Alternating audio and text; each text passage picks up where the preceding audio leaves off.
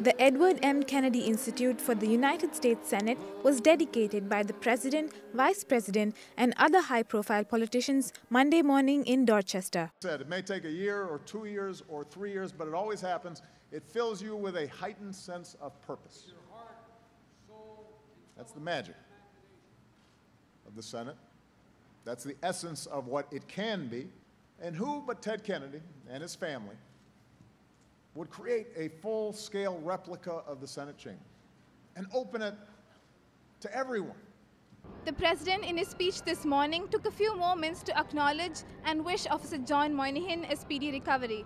The Boston policeman was honored last year at the White House as one of America's top cops.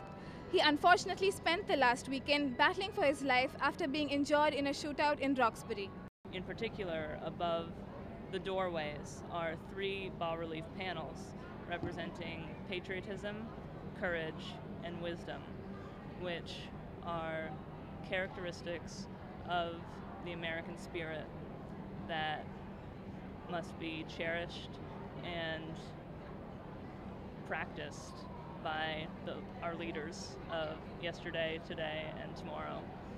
The ceremony ended with a mock Senate session with student representatives from every state. Reporting for the BU News Service, I'm Nikita Sampath.